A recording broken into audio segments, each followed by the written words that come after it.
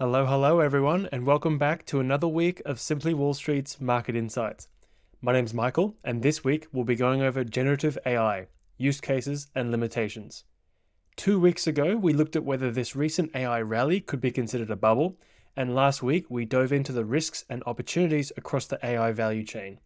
So this week, we thought we'd cap it off by exploring a more general overview of generative AI to help get everyone up to speed on how AI might begin making its way into our lives and how you could begin taking advantage of it. We'll be looking at how generative AI fits in with other types of machine learning, its limitations, and a few of the use cases you might not know about. Before we dive into what's happened in markets this week, let's do our quote of the week. The hottest new programming language is English. Andre Karpathy. Now, let's dive into what's happened in markets. Here's a quick summary of what's been going on. Firstly, Warren Buffett says Berkshire's eye-popping performance is a thing of the past. What's our take? In his annual letter to shareholders, Buffett said that with its huge size, Berkshire Hathaway can't make the type of acquisitions that produce the returns that made it big in the first place.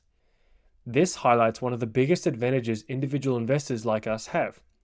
Large companies and funds can't simply invest in any company they want to on a meaningful scale. As individual investors, though, we have a much bigger universe of opportunities and almost no market impact cost. 2. Apple pulls the plug on EV project. What's our take? Some of the hot takes suggest Apple has seen the writing on the wall for the EV industry.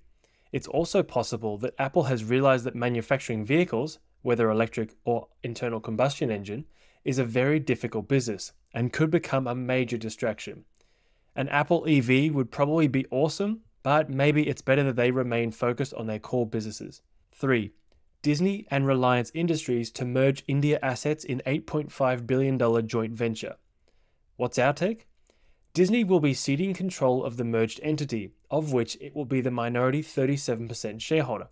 However, Disney will still own a decent chunk of a company with a lot going for it. The new venture will have 750 million viewers, Disney's content, and local expertise. It will also potentially give Disney the rights to broadcast the IPL cricket tournament internationally. And here's some key economic data that was released in the past week.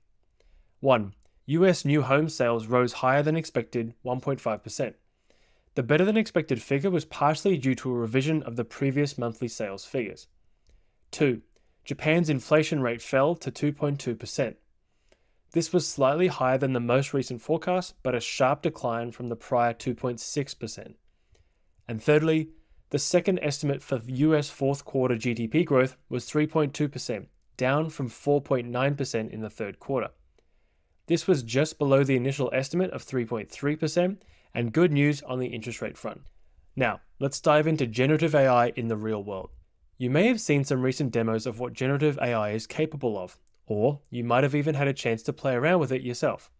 Creating images, stories, recipes, the possibilities for fun really are endless. But for generative AI to have any long-term staying power, it's going to need to have some undeniable real-world use cases, particularly use cases that are important from a business perspective. Generative AI versus other forms of machine learning. With all the attention on generative AI, it's easy to forget about other types of artificial intelligence. It's worth mentioning the way generative AI fits in with these other types of AI, and specifically machine learning. Generative AI, of which large language models are one type, is just one type of machine learning. Most of us interact with various machine learning algorithms on a daily basis. Examples that most of us might encounter on a daily basis include 1. Spam filters, 2. Weather forecasts, 3. Facial recognition, and 4. Recommendation engines. Machine learning also powers autonomous vehicles and machines. And, probably the most profitable use case of all, are the algorithms that Meta and Alphabet use to serve ads they believe you will click on. In most cases, these types of machine learning are concerned with classification, optimization, predictions, and recommendations. These all help individuals and businesses make informed decisions. Generative AI differs in 2 major ways. It can create content in the form of text, code, audio, images, and video. Foundational models are trained to have wide-ranging knowledge. They do get things wrong, but they can do a pretty convincing job of combining multiple domains together. The big leap forward is the fact that generative AI can do stuff rather than just make decisions. Generative AI isn't a silo. Many of the generative AI examples getting media attention today really are just demos. They are designed to show off the capabilities of the large language models and tools themselves.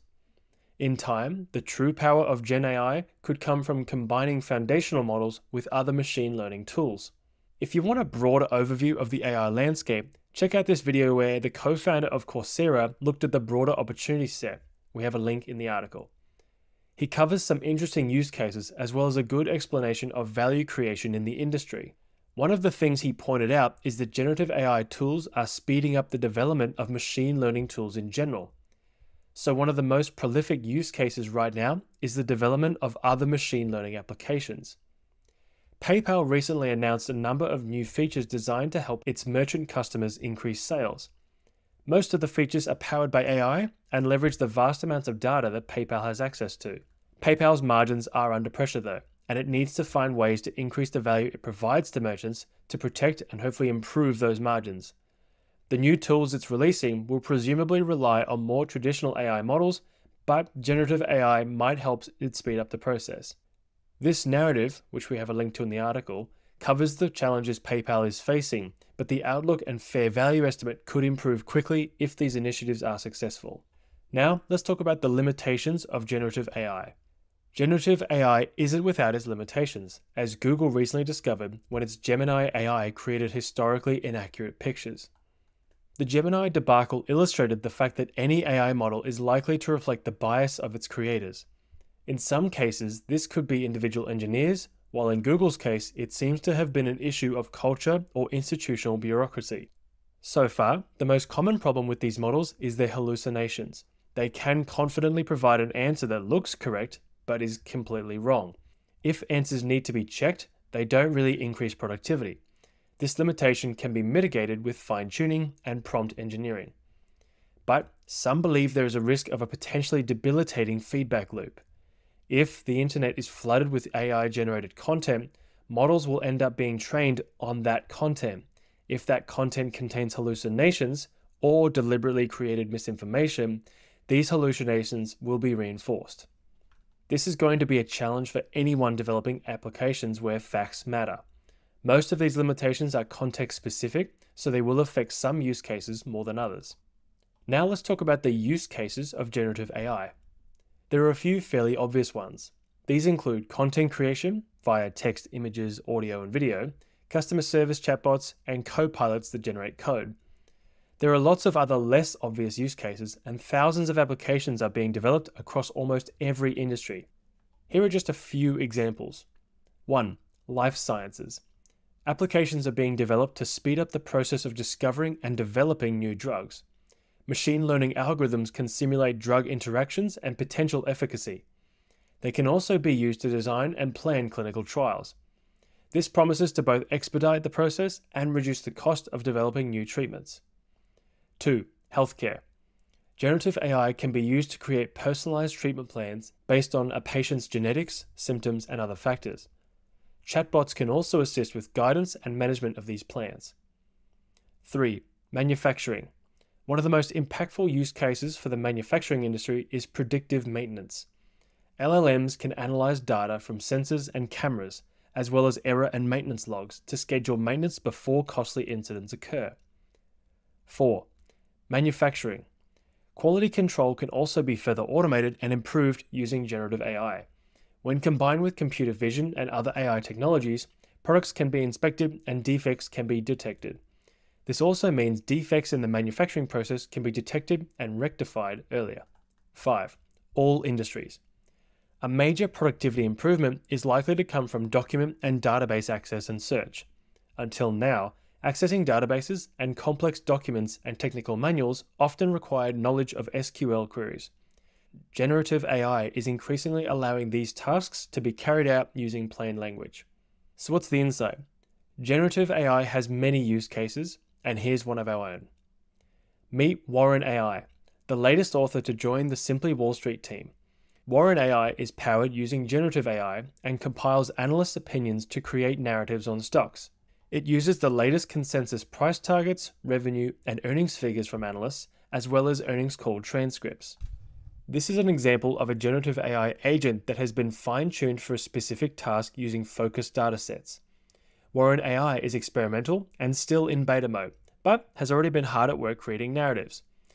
Check out some of these existing examples, including AbbVie, Abbott Laboratories, Accenture, Broadcom, Cisco, Comcast, Eli Lilly, Home Depot, Intuit, JP Morgan Chase, MasterCard, McDonald's, Oracle, Pepsi, Procter & Gamble, T-Mobile, United Health, and Verizon. Like any investment narrative, these are not recommendations to buy or sell a stock. They provide context and a link between the quantitative data, i.e. the current share price, fundamental data, analyst forecasts and price targets, and the fair value estimate, and the qualitative data, being market trends, product roadmaps, and strategic initiatives. You can use these narratives to get started on creating your own narrative. Which catalysts and assumptions make sense to you, and which don't? What does the narrative leave out? Lastly, if you haven't seen it yet, this narrative for Tesla takes a bullish view on the company based on the potential for its AI supercomputer and battery technology. There's a link in the article, or you can check it out on the Simply Wall Street Company Report for Tesla. Now, let's wrap up with some key events during next week. There's lots of economic data due later in the week, with the focus on US employment data. On Wednesday, Australia's GDP growth rate for the fourth quarter is expected to be reported at 1.5% year-on-year, down from 2.1% in the third quarter. The US ADP employment report is also due. Economists expect new jobs to come in at 90,000, down from 107,000 last month. The JOLTS report is forecast to show 8.9 million job openings, a slight decrease from 9.03 million last month. Canada's central bank is expected to keep rates unchanged at 5%.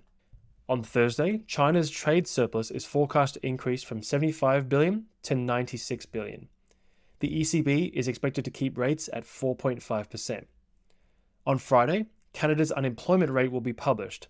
It's forecast to rise to 5.9% from 5.7%. The US unemployment rate and non-farm payrolls will be published. Unemployment is expected to remain unchanged at 3.7%, while non-farm payrolls are forecast to fall to 188,000 from 353,000. And lastly, there are still a handful of prominent companies due to report, including Sea Limited, CrowdStrike, Target, JD.com, Dollar Tree, Broadcom, Costco, Oracle, Marvel Technology, MongoDB, and DocuSign. That's all for this week's Market Insights. Thank you so much for listening. And until next week, invest well.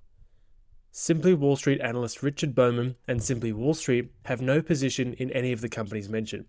This recording is general in nature. We provide analysis based on historical data and analyst forecasts only, using an unbiased methodology, and our articles are not intended to be financial advice. It does not constitute a recommendation to buy or sell any stock, and does not take into account any of your objectives or your financial situation. We aim to bring you long-term, focused analysis driven by fundamental data. Note that our analysis may not factor in the latest price-sensitive company announcements or qualitative material.